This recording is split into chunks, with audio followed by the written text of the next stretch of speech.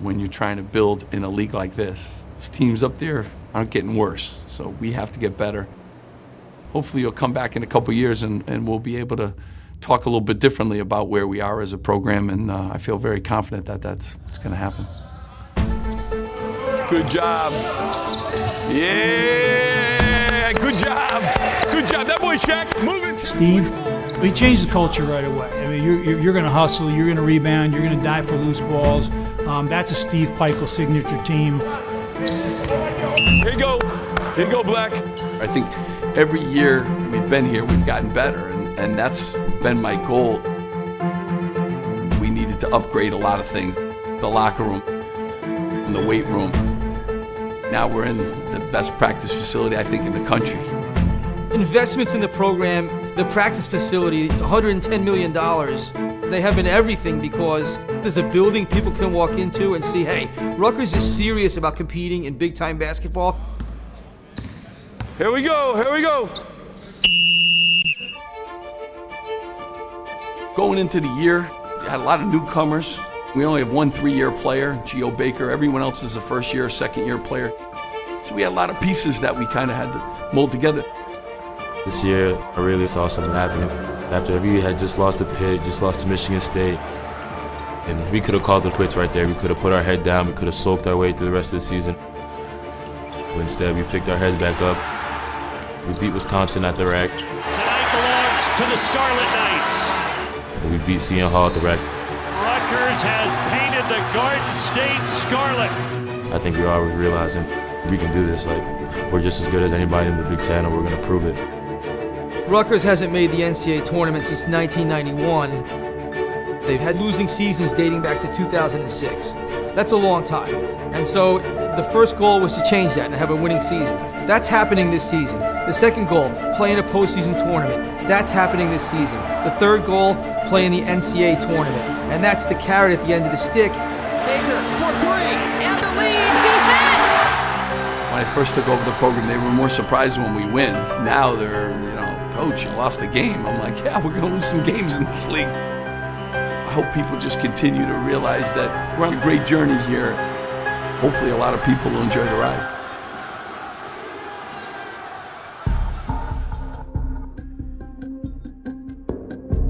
I think as a coach, that's one of the hardest things to define, is who has it.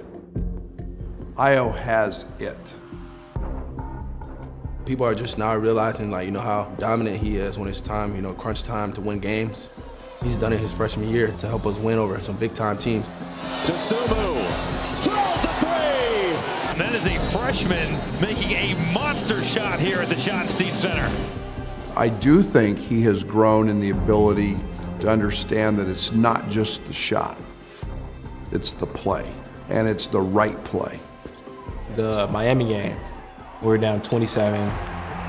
We could fight all the way back, cut it to 1.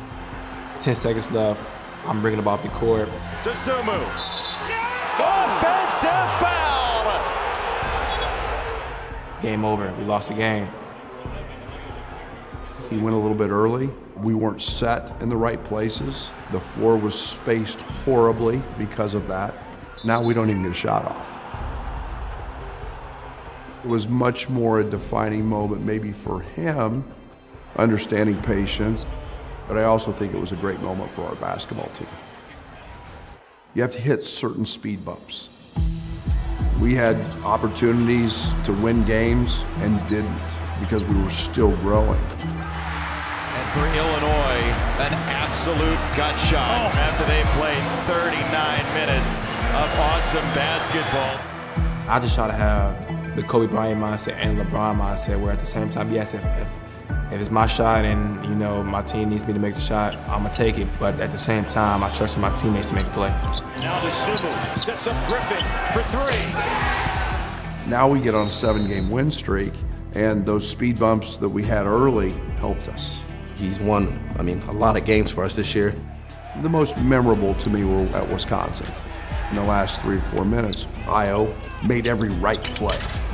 Not just scoring the ball, but he made every right pass, which led to guys comfortably shooting the shots that they know they can make. And that's a huge growth point. I think Ayo was responsible for 14 straight. And then he hit a three that iced it. And Ayo up top, buries the three. We talk about he doesn't fear the moment. We talk about how hard he's worked. That gives him the confidence. Pull up from 15 is good! With .5 on the clock! I mean, he literally put us on his back and carried us that day. That's what great players do. When I first commuted here, we were at the bottom of the mountain, trying to climb to the top of the mountain. Now we're getting closer and closer to the top of the mountain. We're still not done. We still have a lot of climbing to do. I'm really proud of Ayo because he knew he could help put this thing back where it belongs. Unfortunately, we have to start with sad news today. Spartan basketball player Cassius Winston is dealing with tragedy as his brother died over the weekend. He was struck by a train. Cassius is a guy I respect. I sent him a message. There's a lot of hype between Cassius Winston and Zavier Simpson going at it, but at the same time, like when something like that happens and you know that guy personally, it's important that you put that aside and just show your condolences.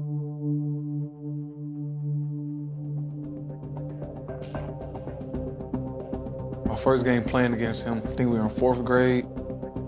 It's been a tremendous road experience playing against him. For him to be able to play at Michigan State, can't do nothing but respect that.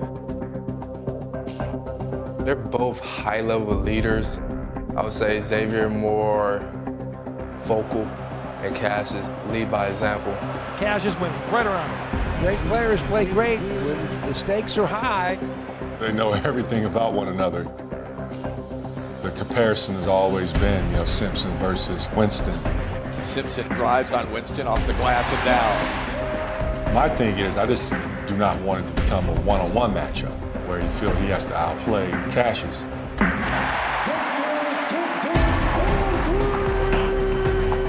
This is the final scheduled game between Cassius Winston and Zavier Simpson, two young men who have put their names all over the Michigan and Michigan State record books.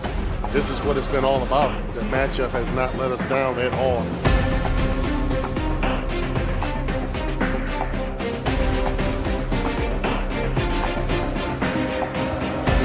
Simpson, left wing, Livers for a three out of the timeout. It's pure. Isaiah Livers, a modest smack in the chest as he knocks down his first bucket in 2 weeks. Wagner, head and shoulder fake, got Brown up, kicking to the point. Simpson for a three, you betcha. Felt like it's going to be a three-point shooting contest here today. Chrysler starting to rock. Crazy first half. So now you go, okay, is everybody settle down and play some real basketball? With the ball, Cassius Winston. Step back, jump shot from the elbow, good. Yeah, you want to talk about a frantic pace up and down. This one just comes down to toughness, toughness, toughness. What was a 10-point Michigan lead dwindled down to 1.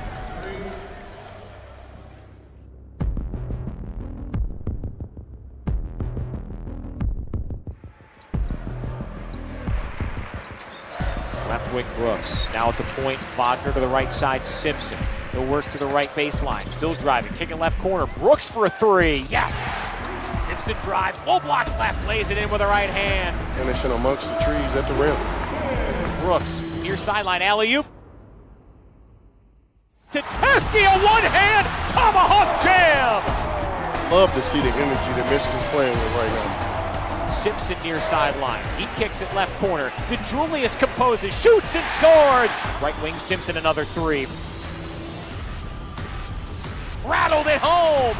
Stop it, young man. Stop it. Boy, Zavier Simpson played his tail off today.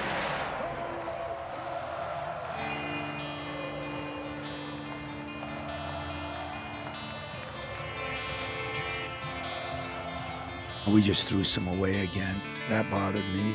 And then we let a couple guys get going, give Simpson credit. He made some shots, but, we had a game plan of what we wanted to do. I wouldn't change it.